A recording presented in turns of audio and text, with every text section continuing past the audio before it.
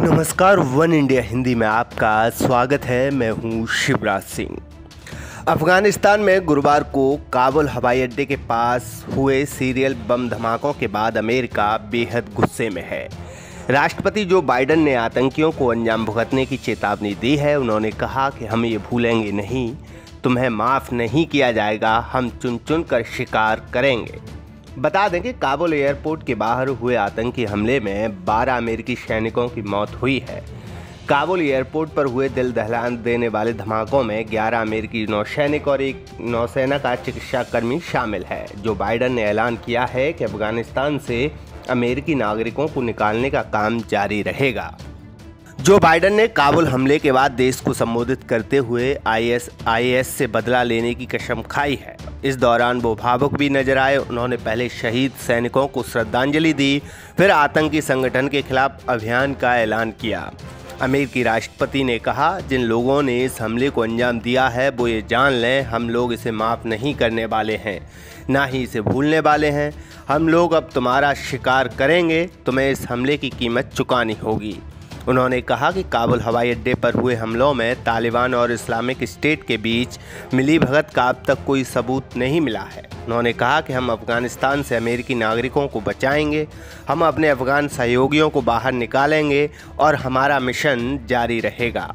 राष्ट्रपति बाइडेन ने कहा कि अमेरिका किसी भी हालत में इस महीने के अंत तक अफगानिस्तान से अपने सभी सैनिकों को निकाल लेगा। बाइडेन ने इस बात पर जोर देते हुए कहा कि हम इस मिशन को पूरा करेंगे। उन्होंने आगे कहा कि हमने आज जिन लोगों को खोया है, उन्होंने स्वतंत्रता के लिए अपनी जान दी है, सुरक्षा की सेवा, दूसरों की सेवा और अमेरिका की सेवा में जान दी है। We are able to leave on time, on target.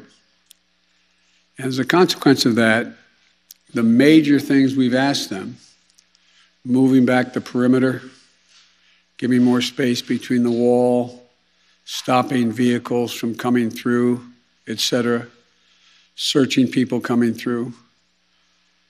It is not what you'd call a tightly commanded, regimented operation like the U.S. is, the military is, but they're acting in their interest.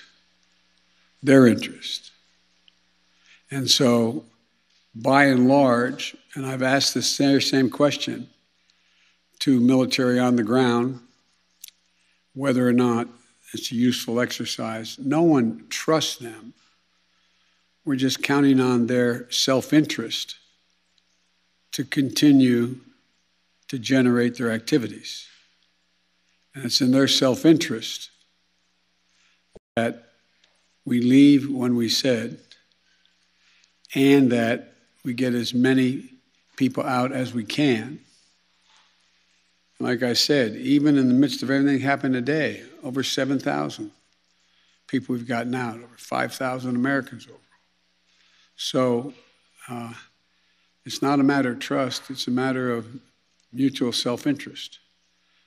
And but there is no evidence thus far that I've been given as a consequence by any of our commanders in the field that there has been collusion between the Taliban and ISIS in carrying out what happened today, both in front of the hotel and what is expected to continue for beyond today.